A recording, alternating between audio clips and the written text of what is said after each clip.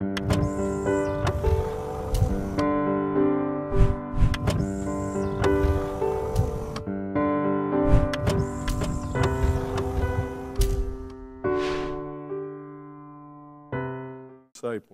Amen. Okay. Thank you. Well, I'm in the Old Testament. I'm reviewing the Old Testament, but I'm going to sneak over into the New Testament here for a little bit. I always start my teaching out with, I'm here to reveal Jesus Christ. You're here to be like the Bereans in Acts chapter 17, to make sure that what I'm telling you is fact and that it's backed up by Scripture. I usually always start with that. But on the road to Emmaus, chapter 24 in Luke chapter 24, and verse 27,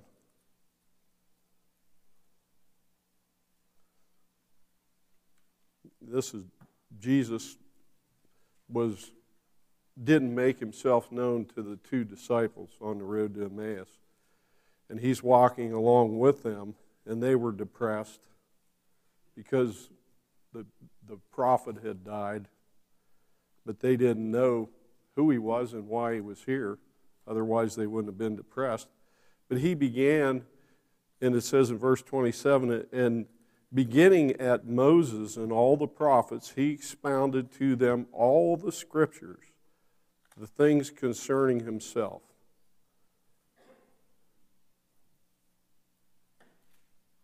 And later on in that chapter, in verse 32, and they said to one another, did not our hearts burn within us while he talked with us on the road and while he opened the Scriptures to us? It says in Proverbs, the hearing ear and the seeing eye, the Lord made them both. And he opens us to the Scriptures. One of the things I learned recently when I was in Colorado Springs, Dwayne Sheriff shared this with us. You have to be humble to receive revelation of the Word, because you have to understand that God's a whole lot smarter than we are, which is true. And for us to receive revelation, we have to be humble. And I like Brother Copeland's definition of humility. Who you are and what you are is what God made you. And so if we allow God, if we understand that it's God that called us to a purpose, that it's God that's working in us, that we're becoming more like His Son, Jesus Christ, then those things are fulfilled in us. And He gives us revelation knowledge then. The Holy Spirit teaches us and guides us. John 16:13, howbeit when He, the Spirit of truth, has come, He'll lead you and guide you into all truth. So, it also said in verse 45 there, and He opened their understanding that they might comprehend the Scriptures. Now this is when He appeared to the disciples, to the apostles. And He opened so they would understand the Scriptures. So it's through the Word. Faith comes by hearing, and hearing by the Word of God. And that Word is Jesus Christ. So faith comes through Him. Revelation comes through Him. Pretty much everything comes through Him and came through Him from what He did for us at the cross. Another example of it was when John the Baptist sent his disciples to Jesus, and they said, are you the one, or should we look for another? And Jesus said, go back and tell John what you see. And the lame walk, the blind see, the mute talk, the deaf hear. That's all Scriptures that talk about the Messiah coming and what He's going to do. So He's telling John to go back, look at the Scriptures, see what I'm doing, and did I fulfill the Scriptures? And that's what that's another example of that. Go to Colossians, the 2nd chapter. Now, Jerry used to hand out in our foundations class a saying, and it basically said, the old concealed, the new revealed. The old is concealed, and everything points towards Jesus Christ, and in the New Testament, it's all revealed through Jesus Christ. Now, Colossians 2:16.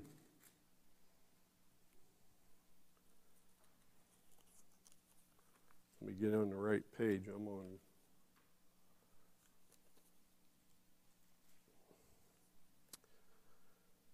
This is basically Paul talking about the law and grace, the difference between law and grace, and how the things that were under the law were fulfilled by Jesus Christ. But what he's saying is, in verse 16, so let no one judge you in food or in drink, or regarding a festival or a new moon or Sabbath, which are a shadow of things to come, but the substance is of Christ. So what I said earlier about the old concealed is the new revealed, all these things were done concealed in announcing the coming of Jesus Christ. Now go to Galatians chapter 4, verse 21. Now, I'll read this, and then we'll get over into the Old Testament, where I'm supposed to be, but I'm kind of treading on Jerry's and Robert's thunder. I'm stealing their thunder. Yeah. Well, you can't really, everything in the Bible, if you study Genesis, go to Revelation, it explains everything back and forth. It all speaks of Jesus Christ and Him alone. Revelation, I think it's chapter 4, it says, thus says the Amen. They call Jesus the Amen. It was one of Robert's favorite, Amen. So be it unto me, that's what it means. When somebody says something good to you in the Word, and you say amen, you're saying, so be it unto me. And it calls Him in that same verse the beginning of all creation. He is the beginning of all creation. But Galatians 4:21. Tell me, you who desire to be under the law, do you not hear the law? For is it written that Abraham had two sons, and one by a bondwoman, the other by a free woman? But he who has the bondwoman was born according to the flesh, and he of the free woman through promise. Which things are symbolic? Now that's very important. These things are symbolic, okay? For these are the two covenants. New covenant, old covenant. Old covenant, new covenant.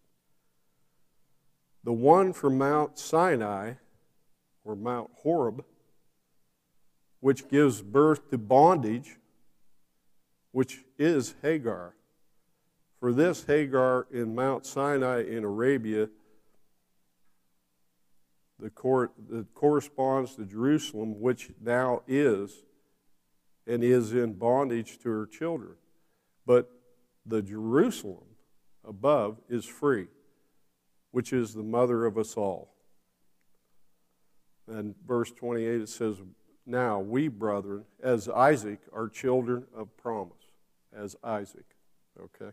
So now we're going to the Old Testament. I can start with time. I don't have that much time left. Go to Genesis chapter 15. And we studied that before. If you remember, that's where God instructed Abram to sacrifice 5 animals, 3 animals, 2 birds.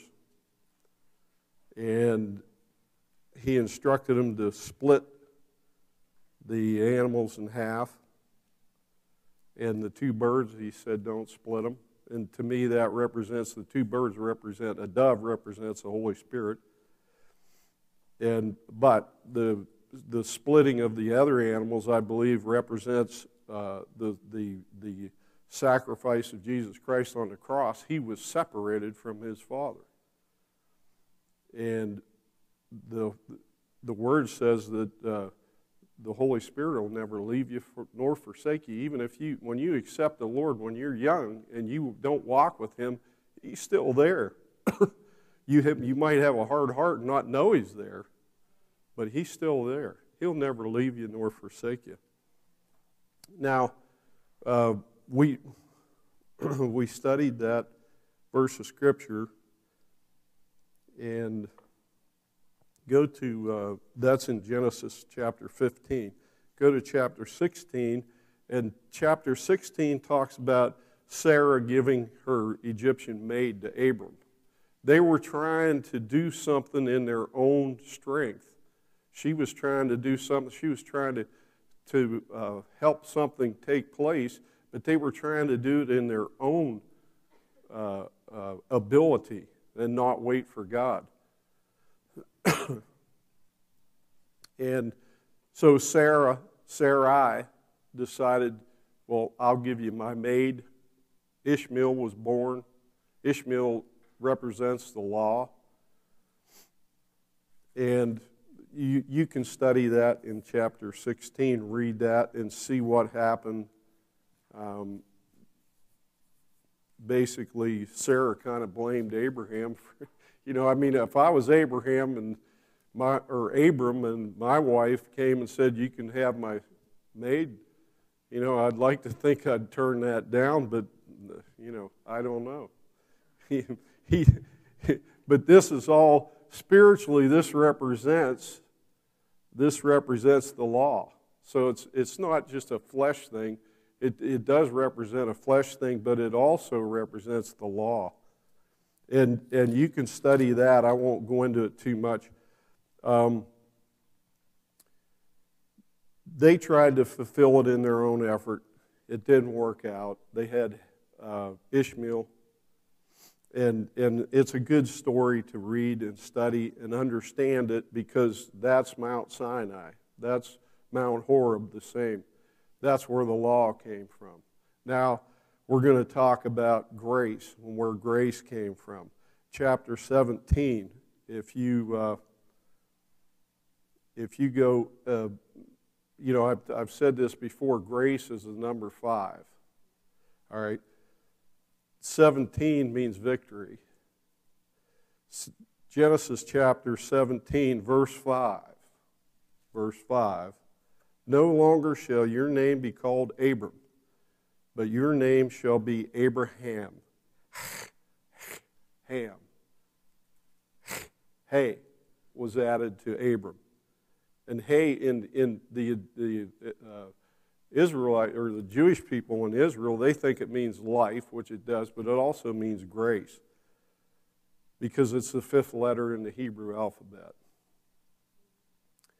But your name shall be Abraham, for I have made you a father of many nations, and that's what it means, a father of many nations. Now, go to verse 15, which means rest. 15 is the number for rest. Then God said to Abraham, as for Sarah your wife, you shall not call her name Sarai, but Sarah.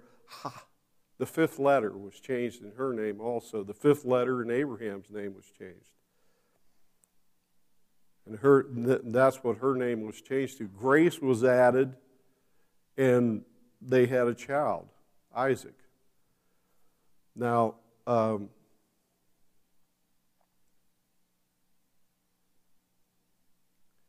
if you go to, you can read the rest of that yourself and study it from that perspective. We're talking about grace now. Grace is added. But go to Genesis chapter 18 and verse 9. Then they said to him, where is Sarah your wife? So he said, here in the tent. And he said, I will certainly return to you according to the time of life, and behold, Sarah, your wife, shall have a son. Sarah was listening at the tent door, which was behind him. Now Abraham and Sarah were old, well advanced in age, and Sarah was past the age of childbearing. Now she was at a point where she could not have a child anymore. So this was 13 years after Ishmael was born. And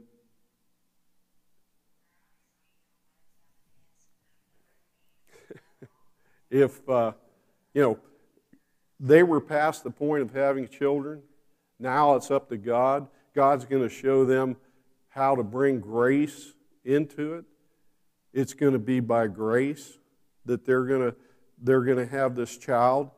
And she was past the age of childbearing. Therefore Sarah, verse 12, therefore Sarah laughed within herself, saying, after I have grown old, shall I have pleasure, my Lord being old also? Now think about that. She wasn't thinking about having kids. She was thinking about having pleasure. She's past the age of childbearing.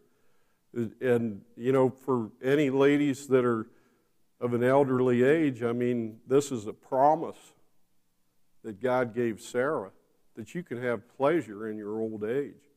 And I don't think, I'm not going to go too far into this, but I don't think it's just talking about having a kid. She's talking about enjoying herself with her Lord, who is Abraham, who's old. And she laughed about it.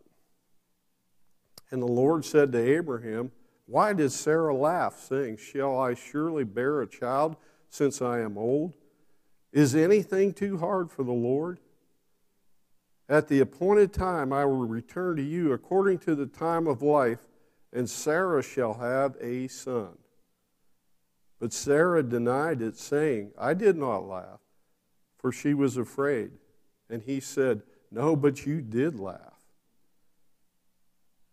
And God, then they called Isaac, his name Isaac, which means laughter. And the promise came after they couldn't bear children anymore, even Abraham. He was 100 years old and she was 90. So the promise of grace coming through, the promise that Abraham and Sarah, this is symbolic of the law and grace. Now, if you go, just write this down, Galatians chapter 3. Paul teaches on the difference between law and grace. And he teaches in chapter 3. There are a lot of other places he does. But he had more of a revelation of grace than anybody. Romans chapter 5. Study that if you want to know about grace. Romans 5:5 talks about the love of God being shed abroad in our hearts by the Holy Spirit, by the Holy Ghost. And 1 Peter 5:5. There goes those fives again. 5:5. 1 Peter 5:5. God resists the proud, but gives grace to the humble. Gives grace to the humble. Every time you run into a 5 anywhere in the Bible, I start studying it because to me it speaks out of grace.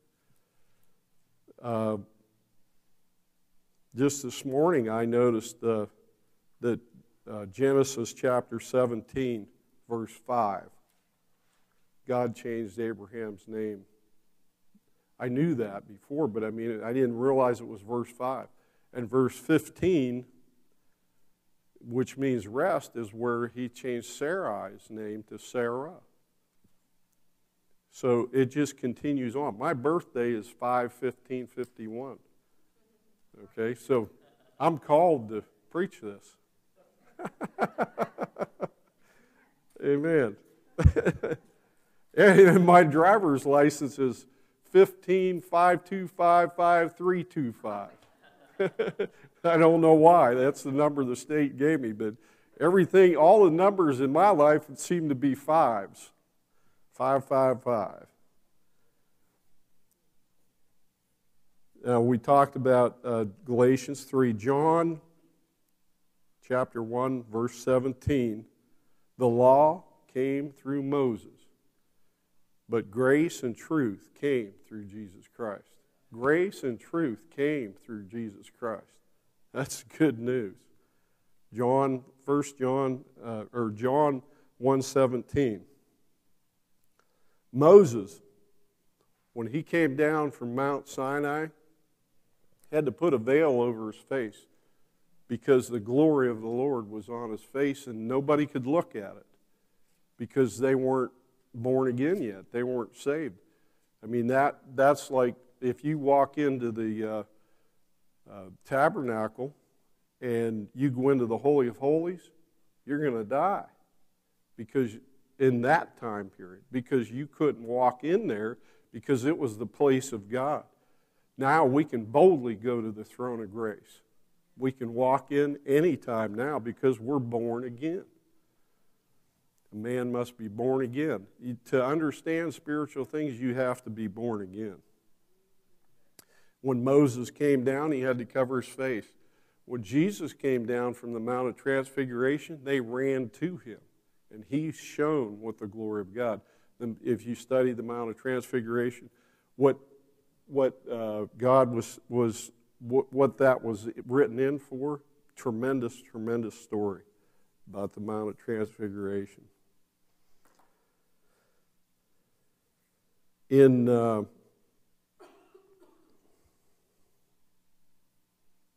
Numbers, chapter 6, verse 24, this was an instruction from God to Moses, who instructed Aaron to pray this over the people. The Lord bless you and keep you. The Lord make his face to shine upon you and be gracious unto you. The Lord lift up his countenance upon you and bring you peace.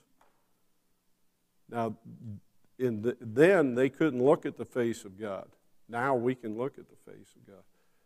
Because the whole representation of the tabernacle, the Ark of the Covenant represents Jesus Christ. Everything in it, it's wood, which represented man, but it's covered with gold, which represented God. The Son of Man, the Son of God. The mercy seat on top of it.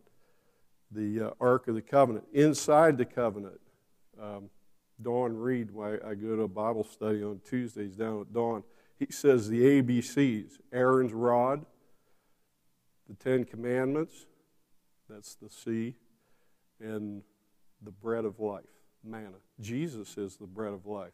Everything in there points towards Jesus Christ. Does anybody know what a mezuzah is? I know Jerry does. A mezuzah? It's what the Jewish people put on their doorposts, and they put scriptures in there. You can find it in Deuteronomy 6, verse 4 through 9, and Deuteronomy 11, 13 through 21. The mezuzah is a little compartment that they put scriptures in. And I was thinking about that the other day. I was watching a program of Zola Levitt. He's passed away now, but he was a Jewish Christian. Used to go to Israel all the time. And he has another guy that's on there now. But they were talking about the mezuzah. And I recently read a book about Azusa Street, the revival that took place in Azusa Street. So, Pastor Bob and Apostle Bruce, they keep telling me to get out of the 18th century and get a computer and a notebook and, all those things. So I asked my wife, I said, hey, look up Azusa Street, or Azusa. She found Azusa Street. But Azusa, the name, is a Syrian name. And if you don't know about Azusa Street, this is where a great revival broke out. William Seymour, black man, led the revival, and young people from all over, mainly young people, a lot of young, I mean, there were older people there too, but tremendous book about it, written from the stories of Brother Tommy, and that's the book that I read.